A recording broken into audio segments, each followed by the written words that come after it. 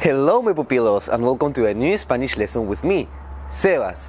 As you see, I'm making a video again in the beach, but this time in a different season. As here in South America we're approaching to the summer, now it's time to go to the beach more than ever. What a better place for learning Spanish more than the seaside, isn't it? Well, before I go down to take a little sunbathe, let's make a second lesson about the irregular verbs. As you probably seen in my last video, we might classify the irregular verbs into 12 different groups.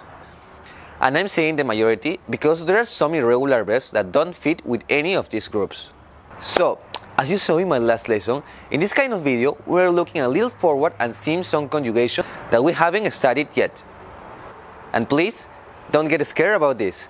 For beginners, it's okay if you just know the indicative mode for now. And you will see that once you get to the further lessons, it will become easier to understand. So, now that you know that we must focus on the rules of these groups instead of the verbal times, let's see the groups number 4 and number 5 from the irregular verbs. Dicho esto, empecemos!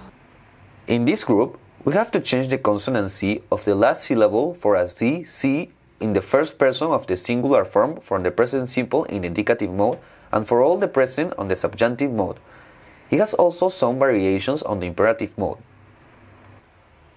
Remember that we are looking forward for some verbal times that we haven't seen yet, but if you want to order yourself a little, you should watch my video about the introduction to the Spanish verbs to remember about these modes. I have a nice clue for you. The irregular verbs from this group have the following terminations: hacer, ecer, ocer, and decir. Please, pupilos, always consider that for any rules, there are some exceptions. So, there might be some verbs with these terminations that don't fit in this group. Now, let's see some examples of the present simple in the indicative mode for a verb with hacer and ecer terminations. And then an example of the present simple on the subjunctive mode with verbs with ocer and usir terminations. And finally, we will see the imperative mode with two other verbs with ecer terminations, which are the most abundant verbs from this group. Nacer, to born. Yo nazco. Tú naces. Él nace. Nosotros nacemos. Vosotros nacéis. Ellos, ustedes, nacen. As you see, the only conjugation that changed is the first person on the singular form. Let's see another example with ecer termination. Crecer, to grow. Yo crezco. Tú creces. Él crece. Nosotros crecemos. Vosotros crecéis. Ellos crecen. Now, let's see some examples of the subjunctive mode. Conocer, to know. Él conozca. Tú conozcas. Él conozca. Nosotros conozcamos. Vosotros conozcáis. Ellos, ustedes, conozcan.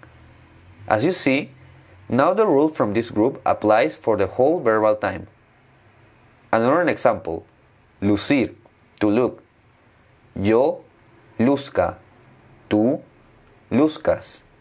Él luzca. Nosotros luzcamos. Vosotros luzcáis. Ellos luzcan. Now, let's see the imperative mode. We will use two verbs with ecer termination. As I said before, the great majority of these groups end with this termination. Ofrecer, to offer.